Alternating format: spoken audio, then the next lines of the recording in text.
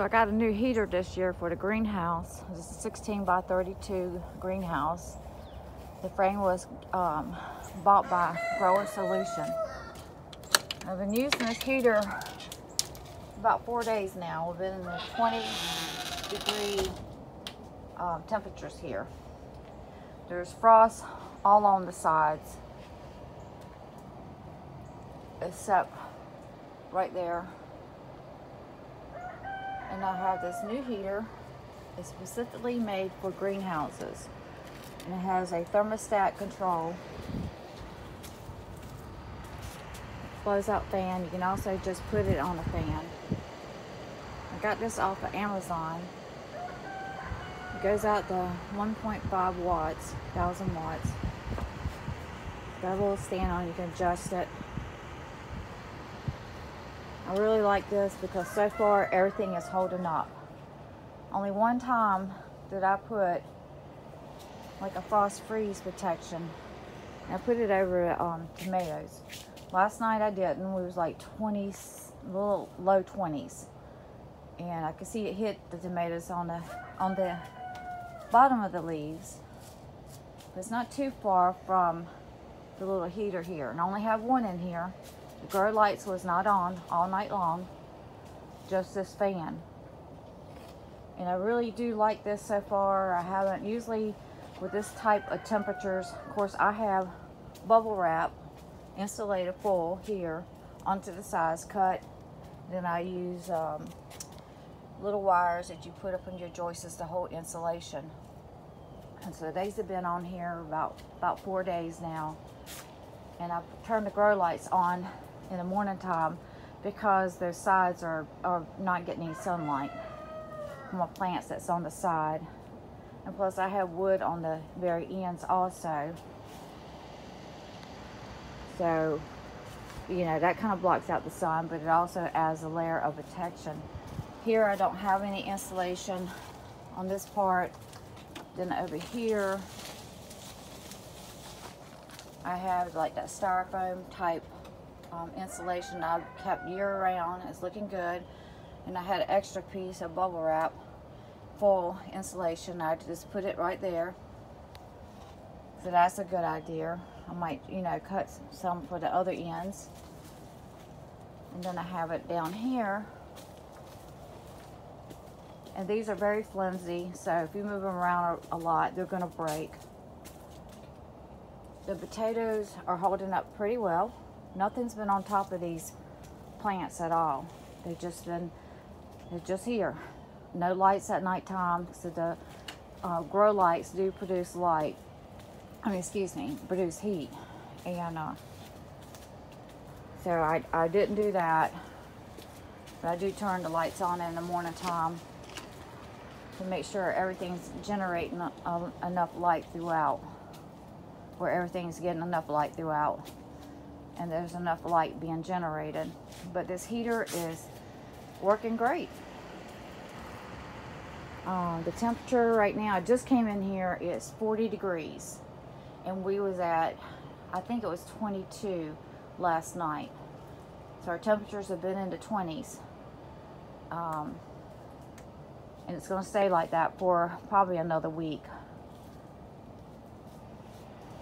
So I got this off of Amazon. I'm trying to see the name of it. It comes with a little pamphlet here that's not just paper. It's got a coating onto it. It tells you how to start it, how to install, how to troubleshoot.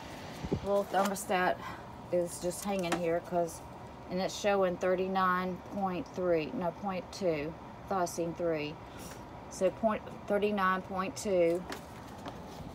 My thermostat says 40 degrees. I'm trying to see a name on this. I'm not sure. It just says greenhouse heater with thermostat. And it also gives you an optimum temperature chart for whatever you're growing.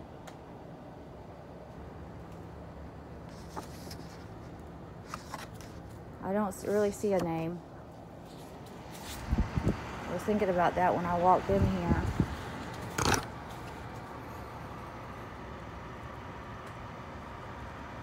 just says fan heater. But it's doing great. I was considering another one, maybe down there. We're going to see how this does. Usually I'll have two like house heaters in here, one at one end, one at the other. Sometimes I had, because since one didn't have like a fan to it, I think it was like a radiator type oil heater, and I will put a fan. But I tried to make sure that the air stays circulated into the greenhouse when it's cold.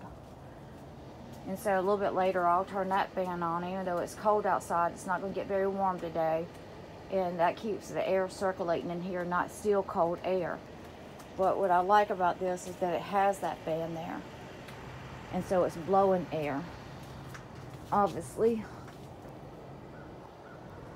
Of course, heat rises, so there's no ice right there. Now the sun just came up, and so the humidity and the everything's starting to melt, which is good. Now the humidity and the ice and everything will stay dripping. Like that side right there is nothing but ice. So I just want to show you this little heater. I don't see a name for it, a name variety, but you got the picture for it, and maybe you can find it on Amazon. They got them on sale right now, less than what I paid for it. I wish I'd known. They dropped the price. I think it was about $40. So that's very encouraging. And then when you get finished with the greenhouse, then you could take and just use it inside if you want to. It does have it where you can control, you know, how much heat do you want to come out. And so now, since it's 40 degrees in here, I'll just unplug this, and I'm going to turn that fan on so that all the humidity and the water is starting to drip since the sun came up. It can kind of help out with that. Thanks for watching, and I'll see you on to the next video. I've been picking some oranges. I got one on the inside. I've been watching them. The cold makes them turn orange. And so I picked one yesterday, and I did notice I still had a little bit of green on it. So I love growing these oranges. But the greenhouse is doing super well. Like I said, the only thing I've seen is on the end of these tomatoes here, the tips. And of course they're out of season.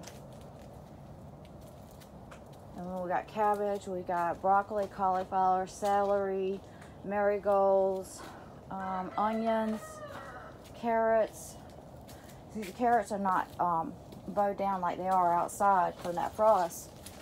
Now the potatoes out there in the raised bed that had a row cover on it, one of those, I looked up under it yesterday. I hadn't lifted it up in about 3 days, but I lifted it up to put some water up under there, and it's supposed to be frost freeze protection, but and it has bows onto it, but it still hit those potatoes. But in here, that's a potato. I believe that's a purple potato. These are broccoli, cauliflower, lettuce. Everything looks super wonderful. Super, super wonderful. I've got to crop some lettuce here, and I've pulled some carrots yesterday. My green stalk over there is just ready to be harvested. So that's what I'm definitely going to be doing that today. I'm going to go over there and turn that around a little bit so those lettuces can get some proper sun at the bottom. And these potatoes here, I cropped the top off of them because, you know, potatoes grow tall and they start falling over. So this year I just tried to crop some of the tops off of them. If they freeze outside, you know, say the frost hits some, just take and cut those that flowering off, the plant top off, and they should produce back.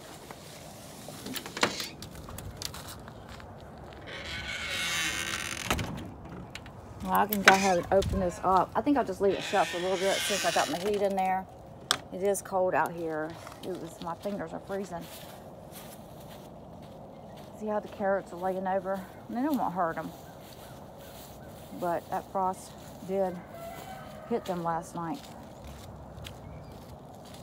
And then over here is where I planted potatoes, and I got a few that came up. That's why I went and put the bows on.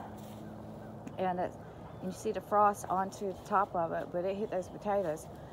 I went ahead and harvested my mustard, and of course with this frost, it still hit it.